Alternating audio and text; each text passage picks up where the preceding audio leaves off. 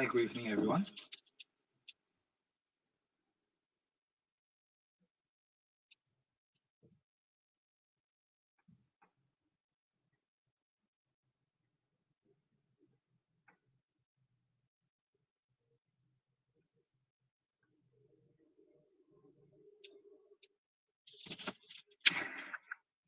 Do you proceed to start?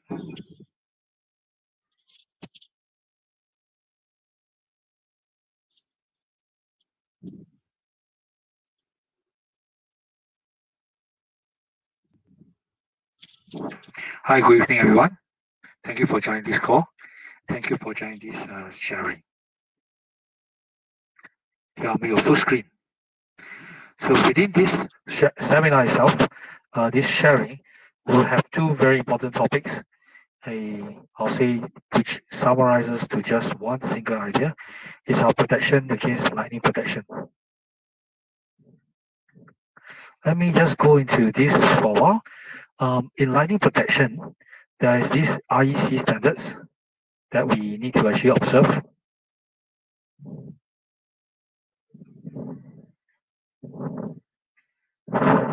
Let me see whether I'm ready, right? Yes, okay.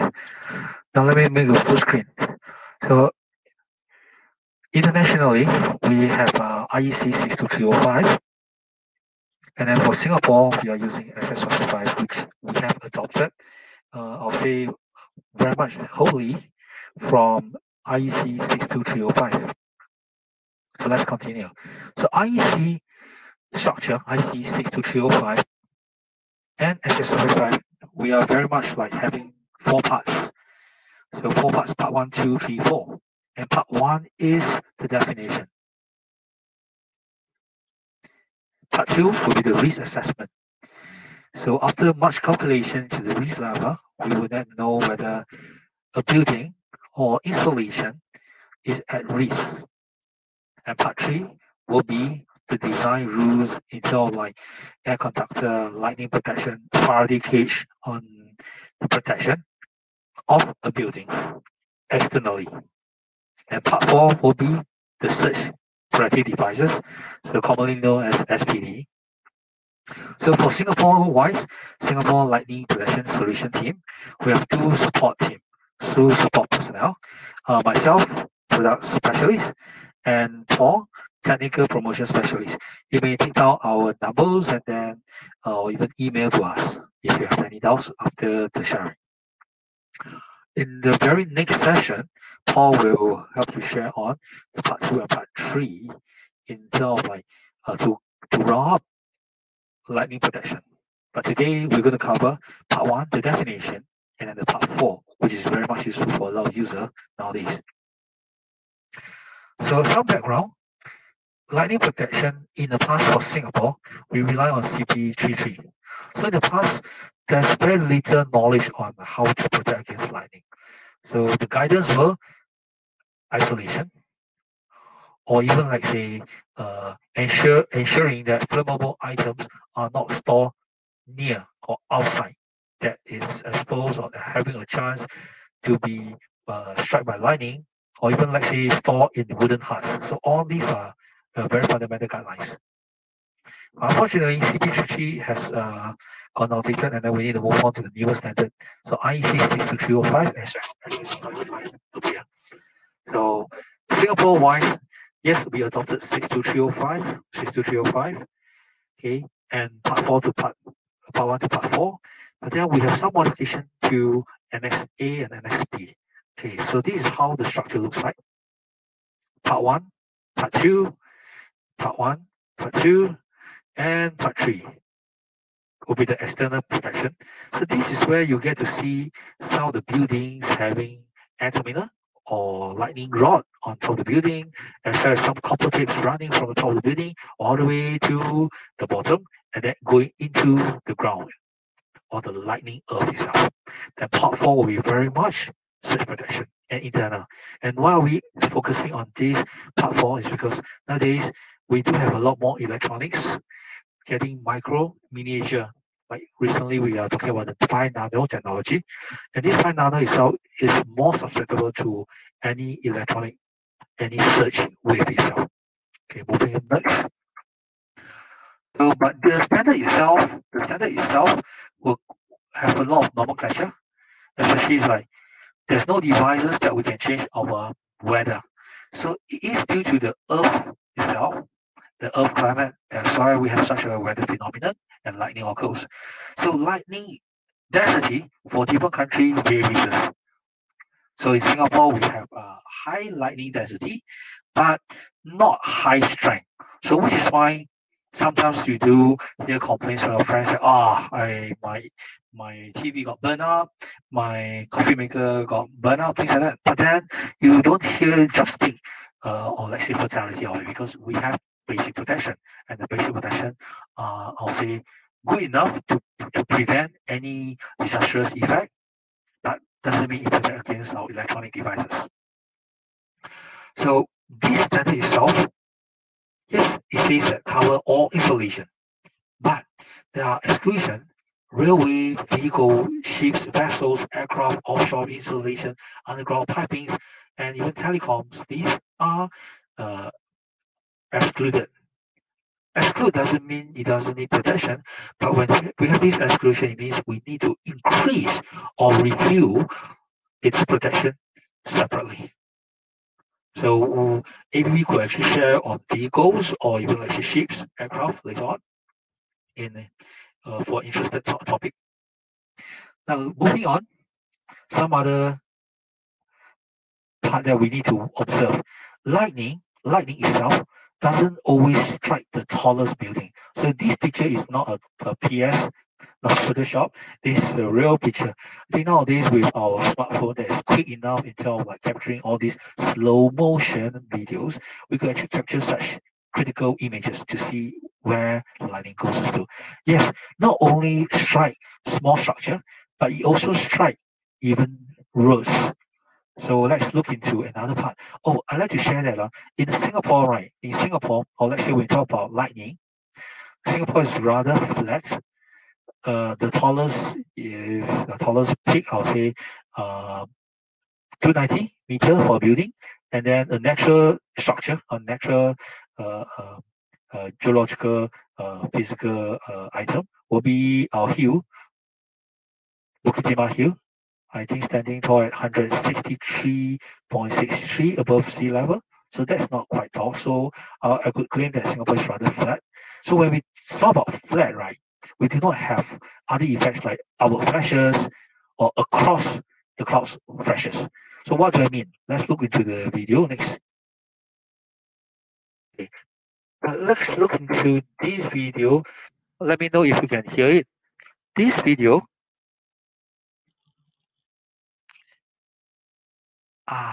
you may not be able to hear it, right? Yeah. Yes, it is captured on a camera and is striking the point that is not the tallest building. This is somewhere in Bishan area. So lightning not necessarily strike the tallest, but it may strike somewhere where a building or even a structure that is attracting lightning. So some say that there's a swimming pool over here. That's why it struck here. Okay, now I'm going to introduce downward flashes and upward flashes. Okay, why are we talking about all this? Because these are all the guidance required within the code. Because just happened that Singapore is lucky that we do not have clouds looming below a tall skyscraper, but doesn't mean in other countries there isn't. So for instance, in Genting Highland, Malaysia, we do find clouds looming beneath certain level. And that's where lightning will strike upwards. Let's look into the strike upwards.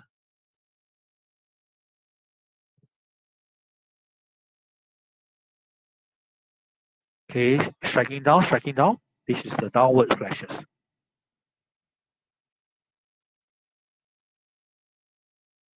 Okay, you're gonna see a upward flashes soon. Yes, and then you're gonna see across the cloud. Yes.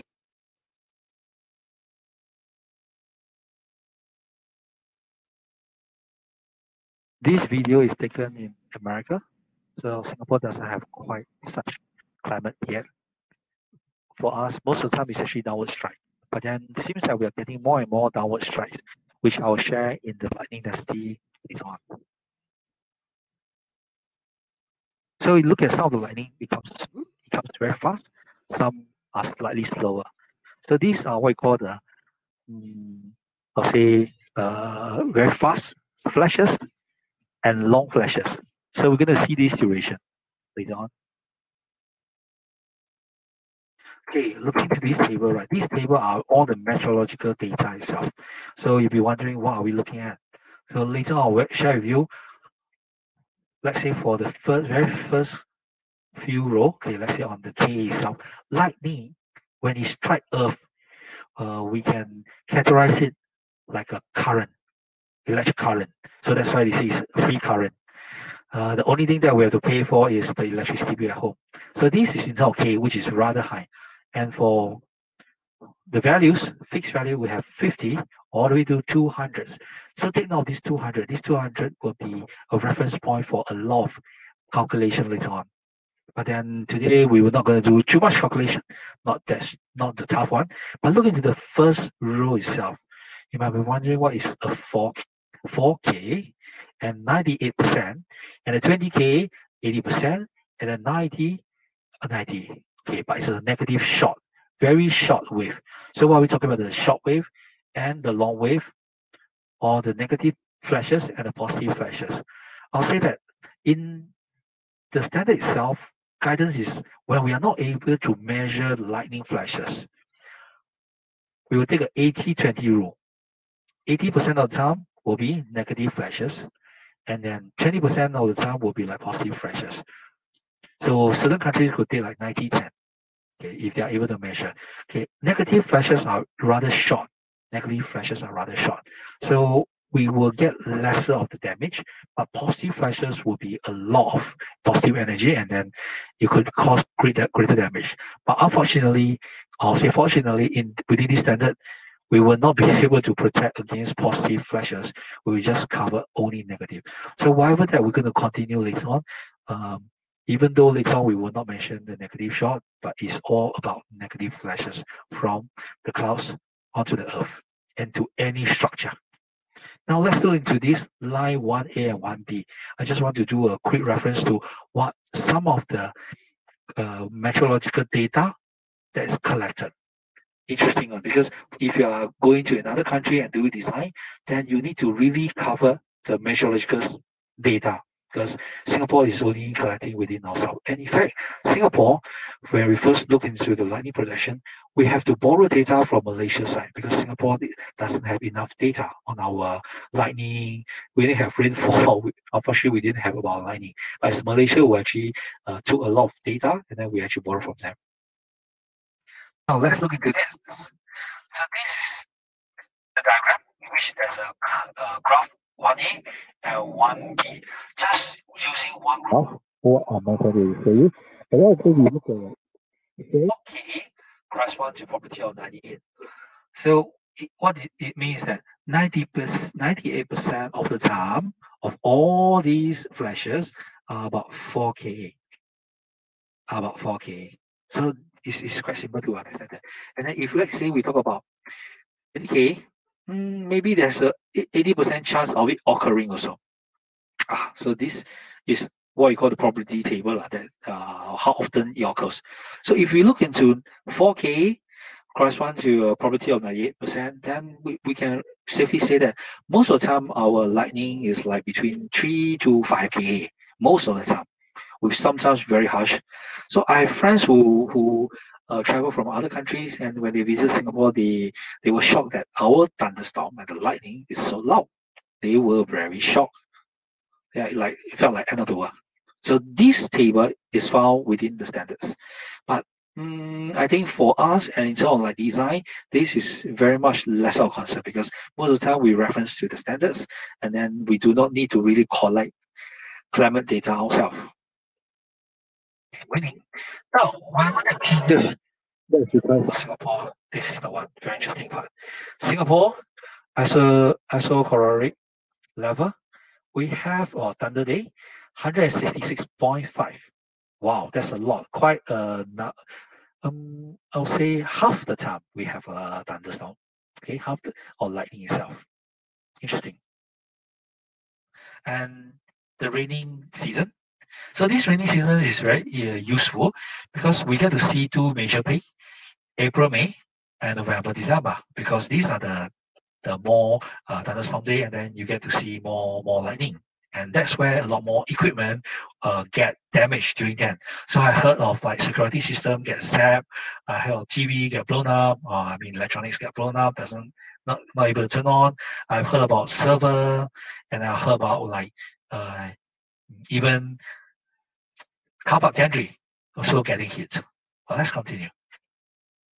The southwest monsoon and northeast monsoon. So why are we talking about all this? Is still the same fact that if a country doesn't have all these climate changes and every day is a dry season without any thunder, then there isn't a need for protection. But Singapore will be, yes, we have it. So that's why the need for protection. Now, what changes now? In fact, every year, right, nowadays we have NEA to help us collect data. And then in the past, we have 166, but now we have 168. You can see that Singapore is getting more and more rains and thunderstorm. I kind of like the idea that we are getting more rain now. And the monsoon period is still the same, haven't changed much. But interesting is that thunderstorm tend to occur in the afternoon. I think when the hot air rises, meeting up with the clouds itself, we do get a more chance of dural, heating, and rainfall.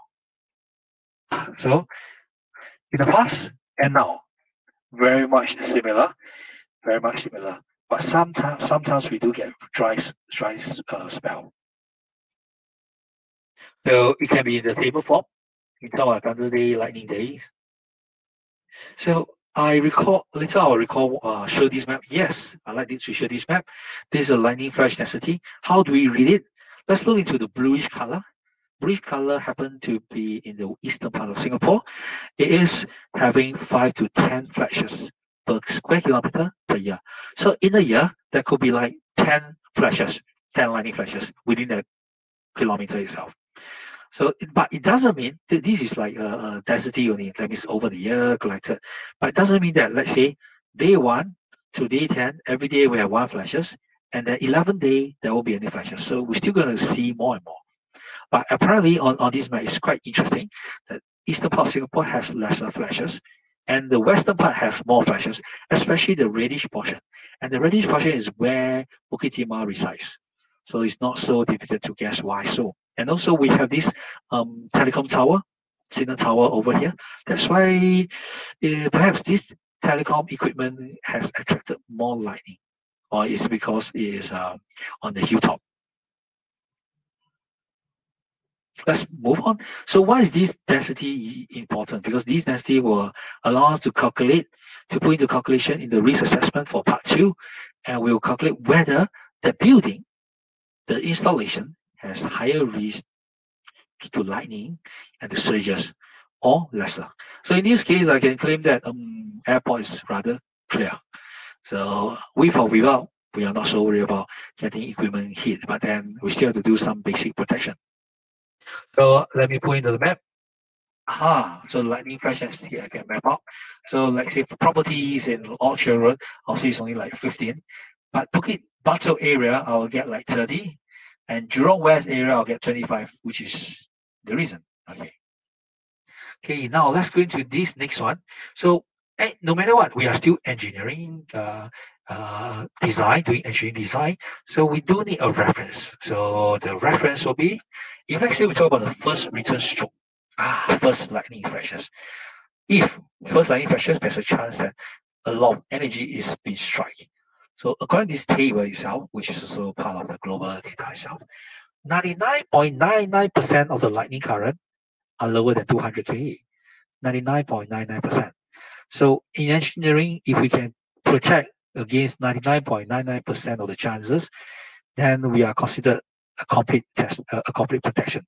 So which is corresponding to 200 kA. So these 200 kA become a golden reference for a lot of design. A lot of design in the sense that if we want to increase the protection level, we will consider more than 200 kA. If we want to reduce it, we will be lower than 200 kA. So these 200 kA will become the golden references in lightning protection. So this is the categorization. No matter what, we need to categorize lightning itself. So short stroke, when the lightning first strike, these are the characteristics of the profile. As the rise time will be 10 microseconds, and the time to decay to 50% will be 350 for direct lightning strike. But the indirect waveform will be 8/20. 8/20. Nice. 8/20.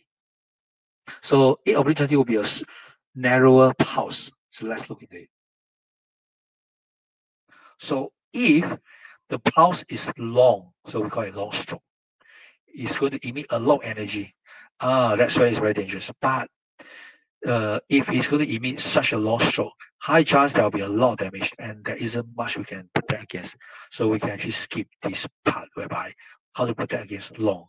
Or I'll say most building installation, we will need to consider a long stroke. We'll consider the short stroke and the energy in a short stroke. Okay, so within this part 1 definition, there are like 8 major parts in definition. We have covered quite a few already. Now we're left with another 3 parts. So damage to the building, damage to the structure, and the effect of lightning. So if our building is concrete, reinforced steel frame, then the lightning strike itself and the damage will be entirely different. So let's say for Burj Khalifa, it's entirely made of steel with glass itself. The building itself structurally is able to conduct lightning energy down to the earth. That's why it's able to dissipate lightning energy. So that's why it's rather safe. But doesn't mean if you open the window, you won't get struck. There's still a chance, there's still a risk for you to get struck. We will come to that part. So function, when we talk about the effect of lightning on structure, we need to look into the function. Okay, you may be looking at factory, schools, farm, hotel, offices. So especially hospital where you have a lot of patients seeking medical treatment. That's where a lot of people may get panicked when there's a fire, or let's say lightning struck the hospital and there's a fire. A lot of people will be panicky. So that's why if the function is a hospital healthcare, there's a need to do more protection. More protection sometimes is not only limited to just lightning protection, but also fire drill. We need to do fire drill, which is why Singapore-wise, we are relatively orderly wherever we do fire drill. Less panicky. Okay, occupants, or even let's say compostable material. So you have compostable material, we have to ensure that it's entirely protected, not only from the fire, but also from lightning as well. Medical services and skill in Asia. So let's say if we look into a resort that is off coast or near the coast, where the density is actually low, the danger and the risk of getting struck is low. Even if there's a fire, the population density is low, there's a lower chance of getting hurt. But doesn't mean we don't protect. It's just that we could spend lesser on protection. So this is the guide. Because a lot of time when we do about protection, sometimes we actually forgot what should we protect. Okay? So that's why IEC standards and SS555 will give a guidelines. So we have buildings, farm, theater, school, banks, insurance. So every of them will have their own value. When I say value, is like, let's say if I have a wooden house, a shed, a training shed, just a shed, wooden shed. Yes, what is the cost of wooden shed? Very low. So do I need to spend a lot on the protection? No, not necessary. But if the building contain important items like museum, buildings, yes, then I would need to really protect the building or the installation. So sometimes like OG box that doesn't have electronics, we can just simply say that no need for any protection. Okay, so next definition, where the lightning strike will be the source itself. If the lightning strike on top of the building, directly on the structure, S1, a direct strike, flashes to the structure, which means that strike the building, whatever that's within the building will have direct effect of the lightning. Then the lightning could strike somewhere else, nearby or not so near. When I say near to the structure, it means, less than 1 kilometer. If it's far away, it will be more than 1 kilometer. So in Singapore, I think most of the buildings are quite near each other. If you see your neighboring building got struck, high chance that you will feel, not say we will feel, but more like the electronic will get to feel the effect. Some disturbance. And then S3 will be a direct strike to the services. So Singapore has a lot more buried underground cable. So S3 hardly occurs for Singapore, but it occurs in a lot of countries. S4, the source, it hits on the ground, the earth itself, and then create electronic coupling, electromagnetic coupling, and the surge wave will travel through the electrical services into the building. So this is the part that we also need to concern. So a lot of time we look at the lightning did not strike my building, but why is it that my electronic equipment still fail? This is the reason. It strikes somewhere else, and then electromagnetic coupling, and then travel into the building. So where should we block the surge wave? Services at the service point for the surge arrestor. So what are the damages? So these are still the damages, and then definition. So to link up to the part 2. So D1, D2, D3 are the damages, but look into them. D1, injury to life being, is a no, strictly no. So which is why we're talking about lightning protection for structure, for building, including bus stop, training shed, temporary pavilion. These are necessary. Physical damage, lightning, current, and sparks. Will there be any sparks that are going to flash open and hit someone? And then D3 will be the failure internal system. So it will be like equipment failure. But this part, we shouldn't be worried about it. This part should be covered in part 4. Okay. Part 1 itself is very much on end terminal. So this is a very first step to protecting a building. Okay. Loss of human life is a no. Loss of service, still okay. Loss of cultural heritage for Singapore-wise, I can't really think of anything that is of very important cultural heritage besides Oxley Road. Okay. And loss of economic value, it could be that perhaps the art museum, whereby some of the art pieces can be $500,000 each. That will be a lot of losses. So to summarize, S1, S2, S3, S4. So if you were to walk on the streets on the clear sky, not so bad. But if you were to walk across the street when there's lightning, there's a chance of being struck indirectly by the lightning. So for this, in this instance, right, S1, lightning flash from the top left-hand corner, struck the building, and travel all the way down due to the copper tape. And when the human was to walk across, there's a chance of having electrocuted by what we call step and touch voltage, or step touch voltage. So which means that my left foot and my right foot will be on a different potential. That will mean current travel through my heart, and I can get electrocuted. In Singapore, we had cases as such. In the past, we have cases at the bus stop, which is why nowadays for the bus stop you do see that there's a wire mesh to ensure there's a big wire mesh dug up around and buried around this bus stop to ensure equipotential. So if there's a lightning strike, the potential will be unstable. It will be same potential rise up and rise down. So there won't be any electrocution due to lightning. Okay, so definitely we need protection for lightning. And then part 6 will give us some jargons for the calculation, R1, R2, R3, and R4.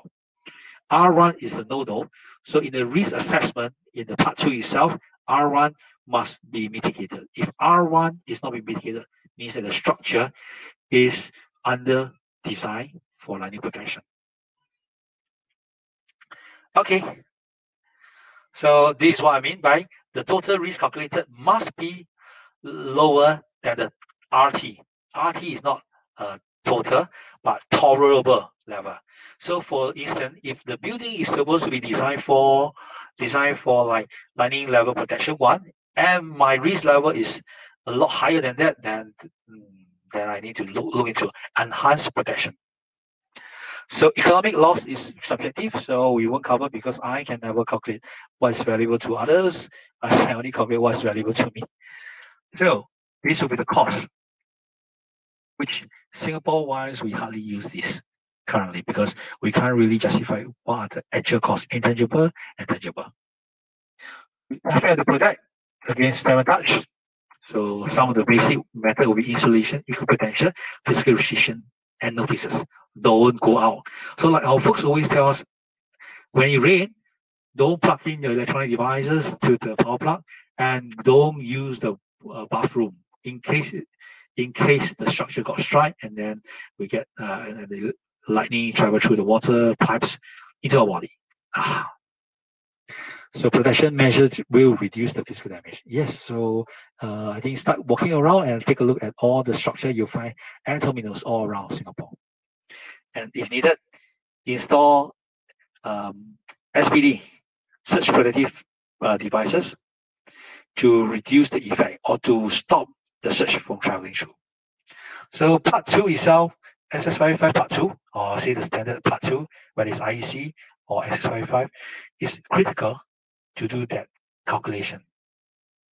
Because some location or substructure do need higher level or do have very high risk, and definitely would end up with the requirement of the lightning protection level 1, not 4, but 1. But generally in Singapore, our lightning protection level minimum 3. So we can say that we have minimum protection already. Okay, we have the basic level protection. I'll say basic level protection. So another jargons, later this is what you will see in the part 4 sharing, is the LPZ0A and 0B, and lightning protection zone as LPZ1, LPZ2. So look into this small house, and imagine there's a large sphere. We call this a rolling sphere effect. Rolling sphere. Okay, rolling sphere. And if the rolling sphere come in contact with the building itself, the structure, any point that it is not in contact with, as in look into the middle triangle, LPZ0B.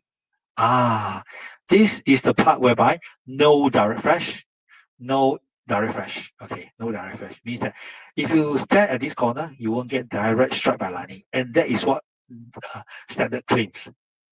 So far, even though I have not heard anyone who stand next to the building and got struck, but we are still in the open. LPZ0A is direct flash. You have a risk of direct if you're everywhere outside the contact area. So level 1 is where we are inside the building with a protection. If there's no protection, then it's still considered direct. There's a chance of direct. When I say a protection, it's not because there's a wall, but then let's say lightning strike the building, and then the roof material collapse and you get hit. So it's as good as you're still within the direct effect. You don't just get direct strike, but then you still get direct injury. Okay, now moving on to next. So a while ago we were looking at the big sphere, right? Big sphere. Now, how big is the sphere? If let's say we talk about lightning level protection 1, which is the highest level, this rolling sphere itself should be about 20-meter radius. Smaller ball. But if it's level 3, it's 45-meter radius. So what does this tell us? So the bigger the ball, as in like the lower the lightning protection level. So it makes sense. And in corresponding to lightning protection level 1, we are talking about 200K maximum protection. And lightning protection level 3, we are talking about only 100K. It's like half of it. So we can say that we have assumed, if we are using lightning protection level 3, we have assumed that most of the time, the largest strength of lightning that's going to come down is only 100K and not the 200K by the guidance of the IEC standard. So let's look into this. At 45 meter, I like to everybody to remember this lightning level protection 45 meter. This is very interesting. If let's say we were to judge every level, Singapore for our structure, every level is 3 meter. 45 divided by 3 let's say for standard HDB housing or residential condominium, it could 45 divided by 3, we will get 15, which means that beneath 15 level, we are within the LPZ0B, and that is the zone. That means within 15 level, that is the zone whereby you feel there isn't a threat for lightning to strike you.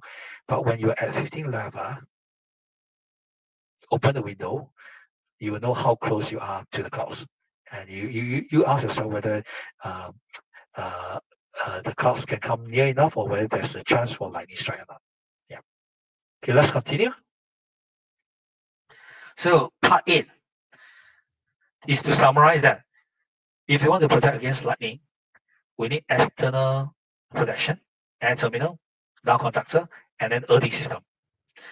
Then once we have all these systems in place, we will need internal lightning protection, because since we have like the air terminal guiding the lightning energy to the earth, there could be a chance of splashing into the building. So we definitely need to use SPM, surge protective method, as in common bonding or equiprotection bonding or even surge protective devices.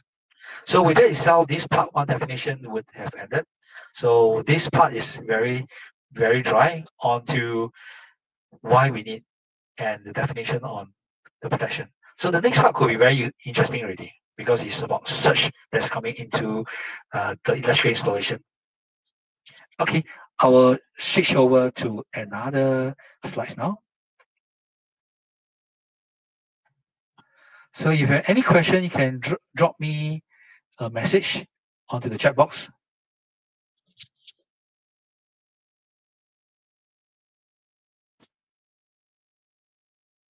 Okay, now I'll do the sharing for the next part. So this is part 4. Within the structure and for the electronic system and electrical system. So it's very much surge arrestor. Some call it surge arrestor, some call it surge protective devices. IEC will call it SPD, surge protective devices, SPD, and then some countries will call it surge arrestor or surge suppressor. So there are different names for it. So these are the famous, some of these pictures that you see captured in Singapore. You get to find this on internet and on Facebook. Yes, I like looking at all these pictures. But did you realize that it is not only tall buildings, or as long as they're tall buildings, we will attract more and more lightning, because the tall buildings, on top of tall buildings, we have air terminals. So do take note that Singapore will have more and more lightning activity increasing. So famous picture. Yes, I like the one at MBS, Marina Bay Sands. And there's one which strike right on top of the Merlion. That year, Marina Bay Sands hasn't been built yet. I kind of like that. It was in year 2009. And when we think that lightning will strike only tall buildings on a coastal area, look at this. Look at this. It's like, you see, this is a jogging path, nothing around it, but it got struck. And then the tree itself got burned up, got struck and got burned up. Yes, and where else next? It can strike almost everywhere. So look into some of these pictures that I've archived. I can see the mini explosion on the IC itself. For those who are working in the electronic line, you get to, I think you get to recognize this. This is like the metal interconnect on the IC. And under scanning electron microscopy, we can get to see the explosion. Yes, it's just a small explosion from, you can call it electrostatic charges or even surge wave itself. That's what happened. So that's, this little puncture itself will not kill the IC immediately. So for instance, our phone, after a while, you find that the phone stop functioning as fast as you want. It's not just for memory issue, it's just for software issue, but sometimes due to the IC, just get hotter and hotter. Because with this puncture itself, yes, our IC still operate, but then it just get hotter and hotter until it's no longer optimal to run fast enough. So the same 200K So let's remember this 200K, and also on the chart, the table 200K. Let's remember, as long as we protect against 99.99% of all the lightning, I think we are good enough. So 200K is still our reference. Okay, a transient surge. So a while ago we were saying that lightning. But beside lightning, we can also get this kind of transient surge from a switching. So let's say a nearby power station that's a switching of load. We get to see this kind of surge, voltage spike. And this voltage spike could puncture the insulation in the IC and causing damage to it. So switching surge and temporary over voltage. So this is how the waveform would look like. So the same thing again, where it strikes. So if the building is struck by S1, let's say by S1, direct flash, we will get two effects. First effect is the energy, lightning current, will travel into the building. So things will explode, boom. But when it travels further enough, the energy gets weaker, so we induce surge voltage surge wave itself. And it's the voltage wave that electronic will not be able to take it because it overcomes its dielectric. But all these four effects are essentially damaging the electronics. So we have to protect against it.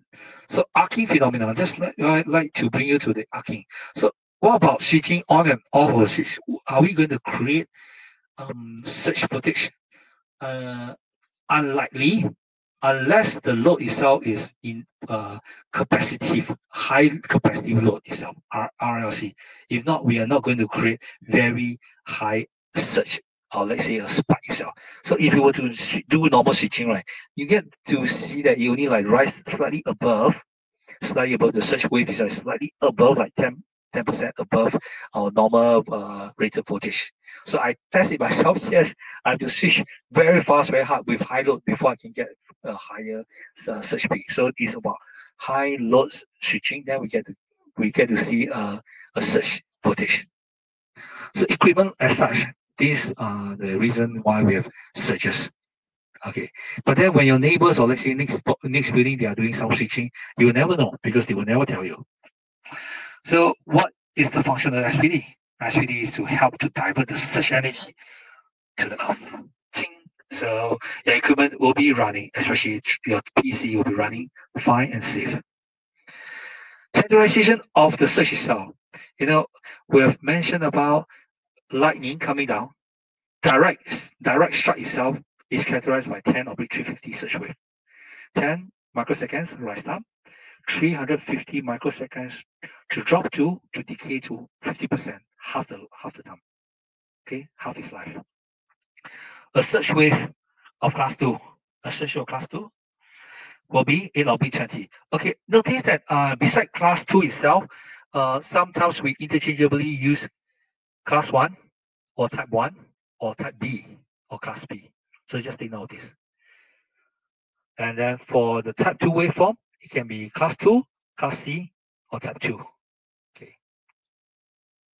So if you put them together right, 8/20 microseconds, class 2 and class 1 together, right, area under the graph will be the surge energy itself. And if you were to just use mathematical, right, class 1 surge wave is about 20 times bigger of class 2. So it's bigger of. So does it mean that once I block the surge wave of class 1, I will have no other effect? I just block it once. No. When we block class 1 surge wave, there could still be a chance of class 2 surge wave leak through. So we need a combination protection system. So look into what the SPD is doing. Let's look into what SPD is doing. So we have a SPD, surge protecting devices, and we have an end of life disconnector, as in a circuit breaker, which can withstand 25K. Let's look into this case. When there is a surge running through and being diverted to the earth by the surge arrestor, what happened? This surge arrestor itself, if it can clear the surge wave, as in drain it down to earth, fine. But what if it fail? As in, like, what if during that instant itself, the duration increases and became an earth fault, So continuation from L1 draining to earth become earth fault. That's where you get an earth short circuit itself. And we definitely need the circuit breaker to be at least 35K. So this is in relation to the circuit breaker selection, which we will cover later on. So there are two definitions here, which is the full load current, short circuit full load current, and also short circuit current is ISC, and full load current, full load or short circuit current will be IFI. So no matter what, it's best to have an end-of-life disconnector, which we'll show you in the definition later, to cut off the SPD. So it is always designed in a pair. Oh, still the same, 200K. Now, why we keep talking about 200K? Are we going to install a 200K surge arrestor? No. Let's look into what the IEC has guided us. So IEC will tell us that, oh, IV equals to II divided by M. Oh, what does it mean? M is the number of conductor. So if I have a 200K, if I divide it by number of conductor, hey, I could divide more, and I will have lesser risk, lesser energy going through one conductor. Let's look into what I mean. Cool. But basically, look into this diagram. If a 200K would strike a building, lightning would strike a building, traveling down to the earth, through the earth cable, down into the earth itself. Now, it can be assumed that 50% of the energy will go into the building, and 50% will go into the earth, dissipated. And that 50% will be 100K running through home electrical system and divided or spread out through the 4 cables, 3-phase 4 cable.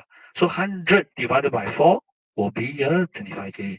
So that's why in a lot of such arrestor that you find in the market, you do find only 25K, 25K, and not more than that. But doesn't mean no one will design more than that. Yes, ABB has 100K, 160K, 200K, 400K. Those are for exception use and exception design, which is excluded outside. A very fundamental design. So the more conductor we have for a building, the more energy is spread out, get shared. So that's why our building usually has lesser effect from the lightning strike itself. That's the reason, because we still have our water pipes, metal conduits. So this is the picture, exact pictures from the IEC. It's a very boring drawing. That's why I have to make into a color one in the previous one. So gas pipe, metal, conduit, all contribute to the traveling path, and sharing get to the main lightning energy cell will get to be shared among them. So with that itself, we are quite safe. So look into the LBZ0 again. 0 will be right outside, but it's not protected. 1 will be after there's a surge arrestor, and then we'll get into LBZ1. If we install another layer of surge arrestor, we'll go into the safer zone, LBZ2. So the more layer of surge arrestor, the more the safer the equipment is behind the next level. So LBZ2 is one of the safest. So this is the IEC representation. So we get to see the LPZ0A and 0B outside the building of that structure. And once we enter the structure with the surge arrestor SPD, it becomes LPZ1 and LPZ2 after the next surge arrestor. So can you see that? And no matter what, we need coordinated protection. Let's look into why we need coordinated protection. One surge arrestor to block such class 1 waveform, and class 2 surge arrestor to block the class 2 surge wave. So given that there's a 200 kA lightning and it passes through without surge arrestor, everything will be damaged. If you have one single SPD blocking class 1, yes, it's good.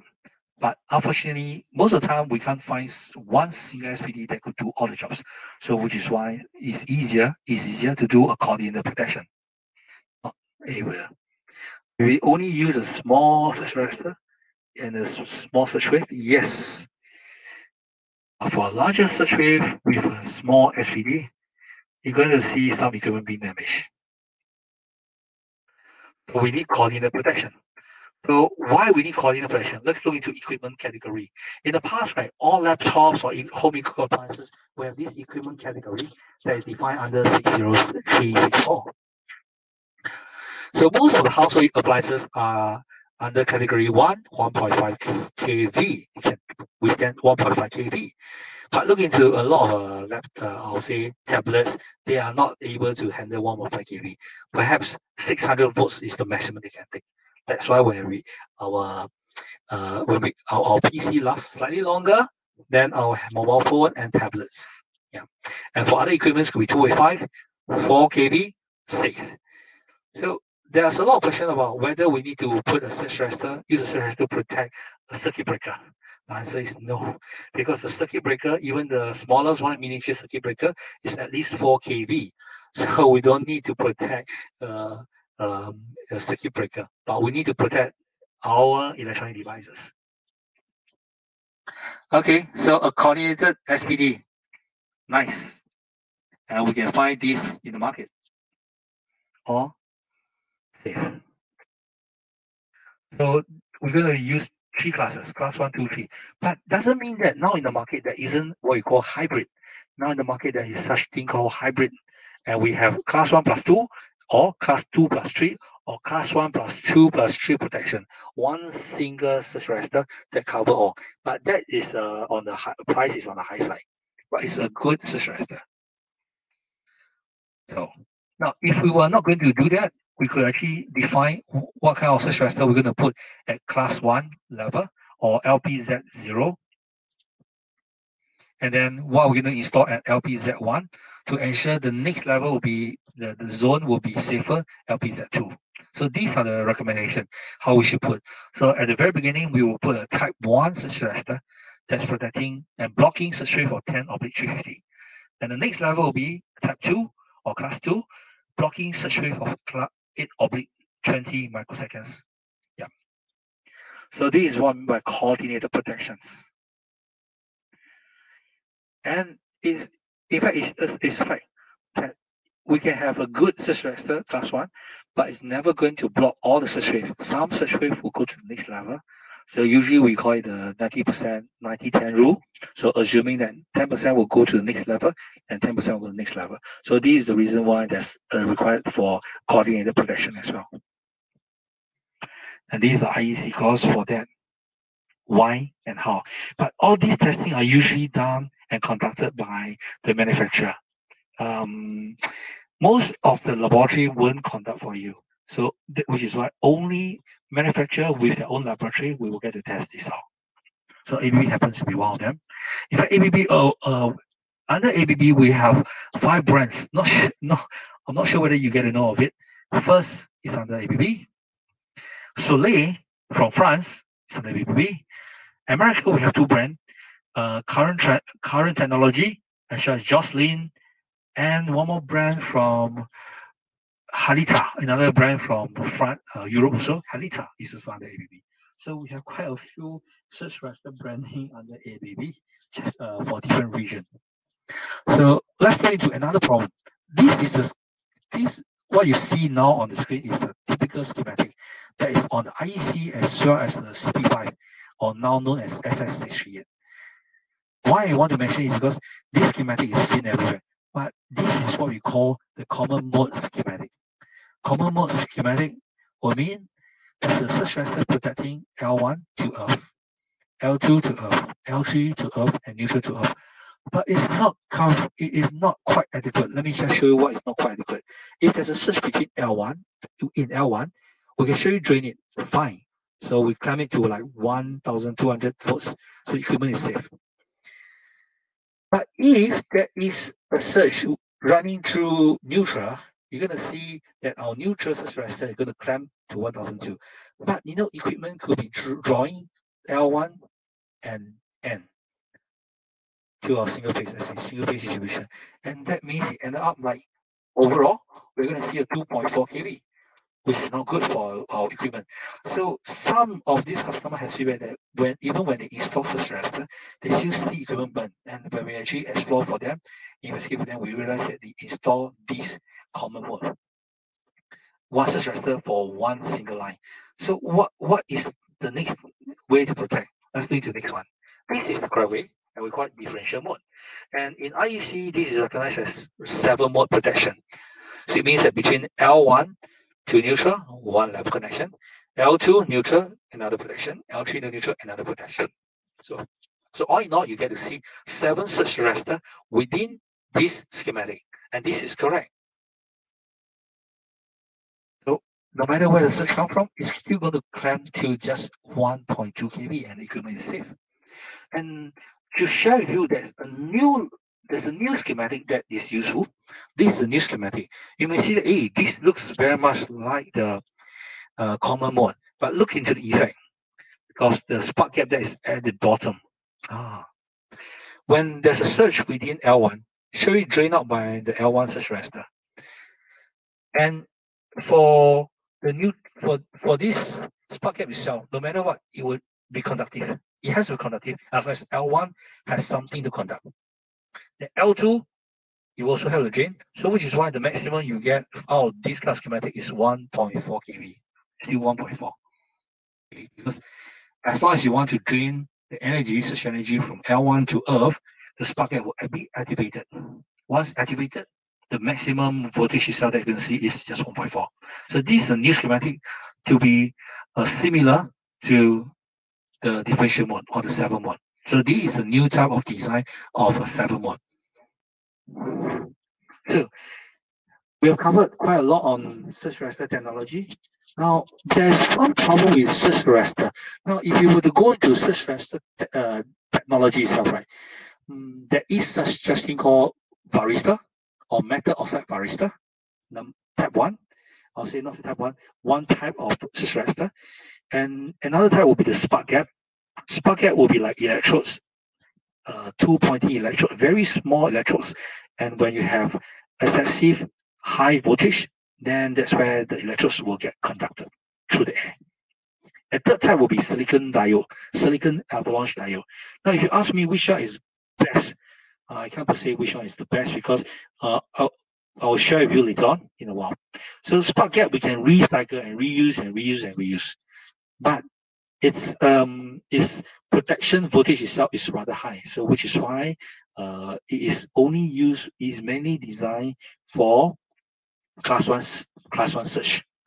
But for class 2 surge, the best device is still metal oxide varistor. It's like a powder, but this powder, which is the varistor, will slowly break down across time, or when there's a stress to it. We call this normal aging. And this aging usually takes place like after 3 years to 5 years. It can be due to heat activation, or it can be due to like several hit by the surges itself. And when these get hit, what happens?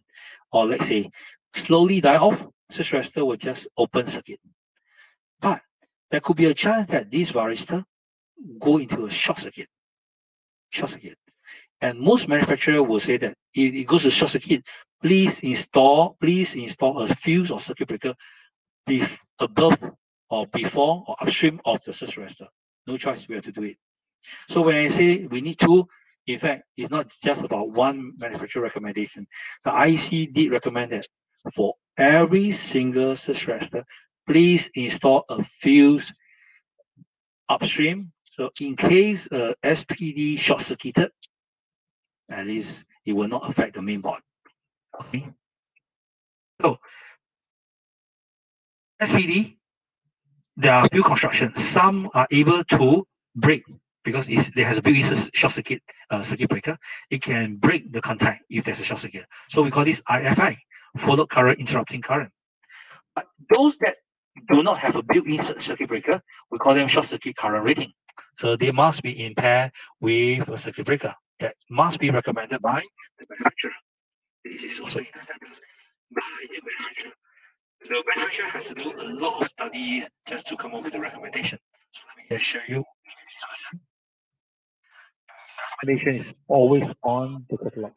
because this is needed. AB has our own laboratory to test all this. And what is the maximum we can get? 100K. Yes. Which means that I'll say ABB's search raster can go into almost any type of design because it can take on 100K of short circuit. Now, where should we install it? Always install the search raster after the first incoming breaker.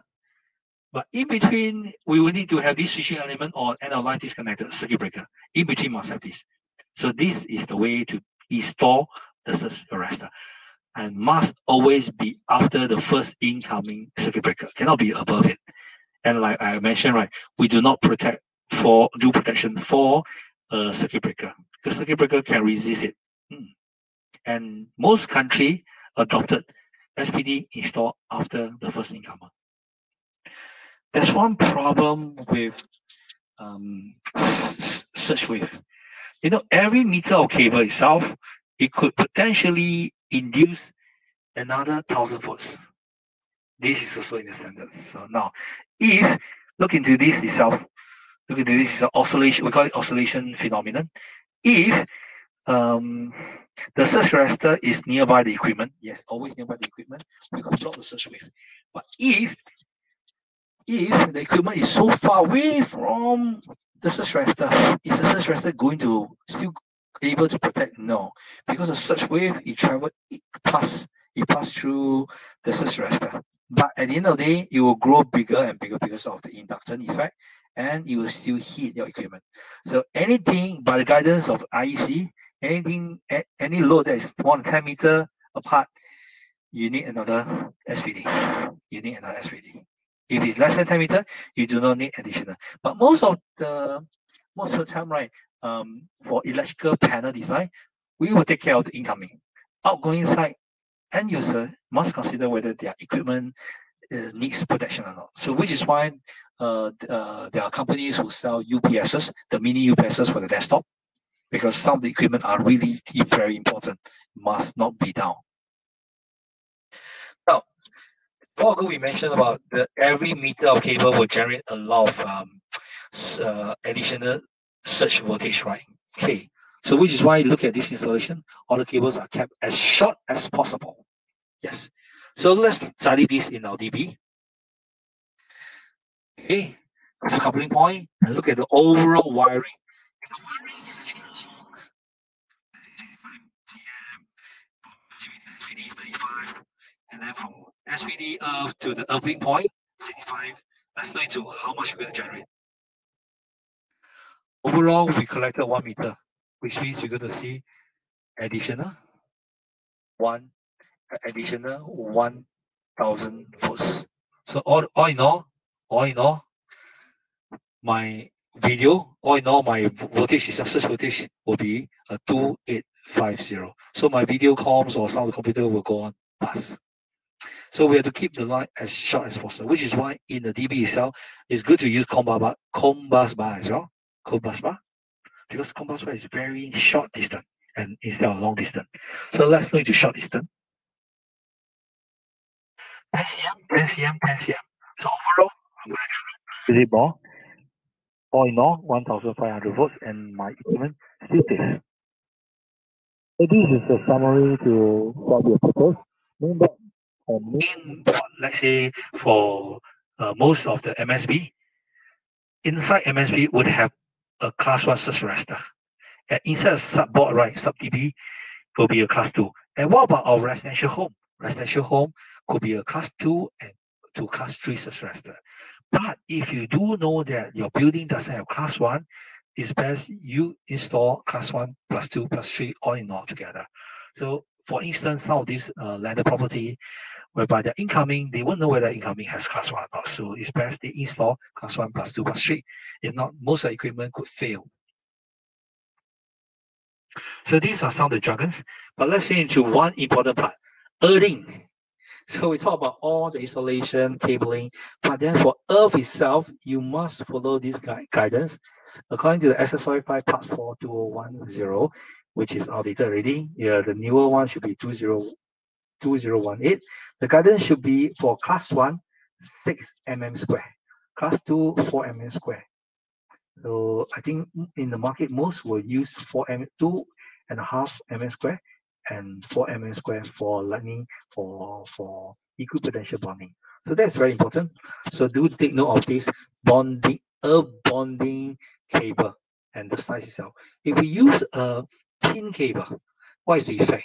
The effect is that because thinner cable means the higher ohmic or higher resistance, so the surge wave is not able to travel out, and will mean that the surge wave will not want to choose this simplest path. They want to actually revert back to the main circuitry again, and then you will hurt other electronic devices. So do take note that we have to observe this table as well, bonding cable size. So I'm going to show you one of these search generator that ABB has, and then look into the search count.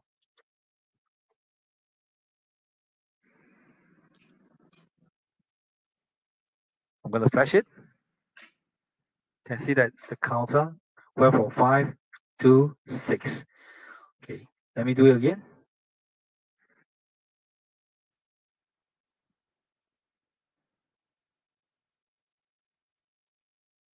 Okay, so we have a search generator here that can generate 1 kV search wave.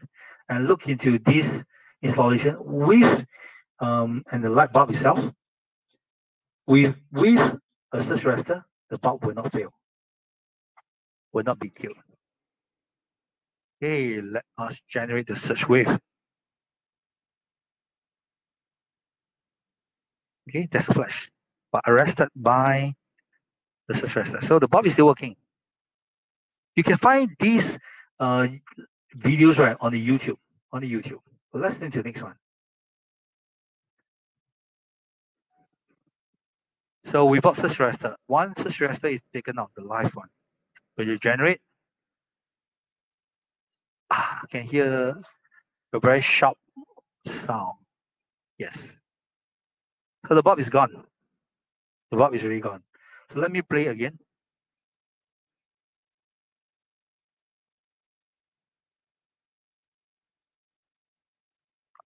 Yes.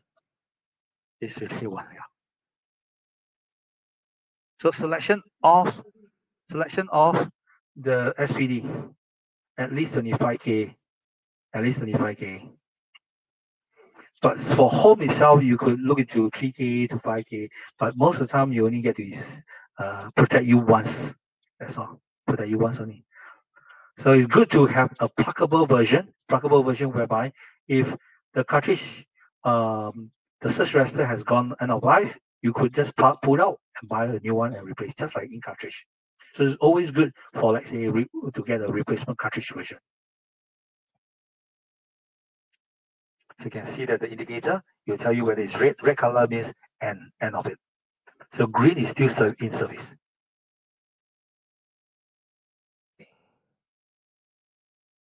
So how do we start with? So we definitely need to protect the building, but the building part will be by the building owner or the building designer. But for the second part will be the class 2. Let's go into the class 2. And class 1 itself, one thing I need to bring across is like cam voltage must be less than 2.5 kV. So cam 1 round. But for class 2, which is used in a lot of machines, it needs to be class 2 waveform. At least 25K. So why I mentioned 40K is because most of the manufacturer in the market offers 40K, most. And you must be less than 1.5 because our equipment itself is rated 1.5, so it's best to be the clamp voltage or voltage protection is best to be less than 1.5 kV. So in this case, I put 1.4. So before it, we need to ensure we have a fuse in case SPD goes short circuit. So we need to install that. And that itself must come, that recommendation must come from the manufacturer and what we call end of life disconnector. So, but there are many other surges coming from, let's say, CCTV, the RJ45 or the LAN cable. That itself, there will we call it data line protection. Have dedicated method of protection that is needed. I've seen quite a number of cases whereby in Singapore, quite a lot of cases whereby in Singapore that some of the CCTV fail to capture important images, or even let's say security system fail. And what happens is like certain security, some site security system itself is failing safe means open the gantry. Some site, some installation, and some building is fail safe, lock the building. So example like for prison, fail safe, lock the building. You can't be open up all the gates. So but for hospital or healthcare zone, folks home, fail safe, open all the gate. So we have different way of doing it, but of course we wouldn't want to have a fail safe condition to activate and then causing more problem. Why I say fail safe is problematic as a nuisance. Imagine you working in a secure building and fail safe, lock up the building, and no one can walk out of the building just because the electronic system has failed. And then for healthcare, fail safe, open all the gates, and then you can have trespasser coming in. So that is undesired also. So with this itself, I have completed semester part 1 and part 2, part 1 and part 4. So for part 3 and part 2 and part 3, we will conduct again in the next round sometime like in April. Hope to see you. Thank you, everyone. If you have any questions, right, you may drop me an email or you can drop on the chat box. I'd like to share with you where is it, my mailbox. Let me share with you my business card. Or you can send to Paul, either myself or send to Paul. So you're getting that now? Okay. Be short. So once you're done, I think it's time to say good night and I'll close the session. I'll look in the chat box to see anybody lacking any questions. There are a few questions. Yes, how about the selection type? Okay, in fact, hi Terry. In fact, for selection itself, ABB always like to share IEC guidance, and then from IEC guidance, we will look into how Singapore site should design it. So selection of type, mainboard definitely must be class 1, then subboard must be class 2. Of course, we can do a class 1 plus 3 plus 2 in some of this very important location. I like to mention like for example, the ports area, but by class 1, 2, 3 must be there. Class 1, 2, 3 must be together. Because in case someone were to stay on the port area without shelter, lightning could strike, that's one. The next thing is that any metallic installation could also flash over to him. And if any of the structure, let's say a training shed, some of the equipment may get hit. So that's important. Okay, with that itself, thank you everybody. Thank you. And within the handout itself, right, I've PDF the slides you may download. Okay. And I have also a video which you can download on 5 lightning facts for Singapore. This is 5 lightning facts for Singapore. And interestingly, CNA has even interviewed the PE, the structural PE, as well as the lightning protection PE, and as well as those the survivor who has been struck by lightning before. Yes, it can be painful. But it's, I do not know how many people actually walk out of hospital. In fact, hospital has given a statistics that every year there are at least a few people got struck by lightning in Singapore. Maybe they did not listen to our folks. Maybe they did not listen to our folks in the sense that when it rains, don't go out to play. Okay, don't play outdoor and stay indoor. So which is why I think gaming is quite interesting. I'll stay indoor and watch TV and do gaming. Thank you, everybody. I'll close this today. And do drop me a mail if you have more. Good night.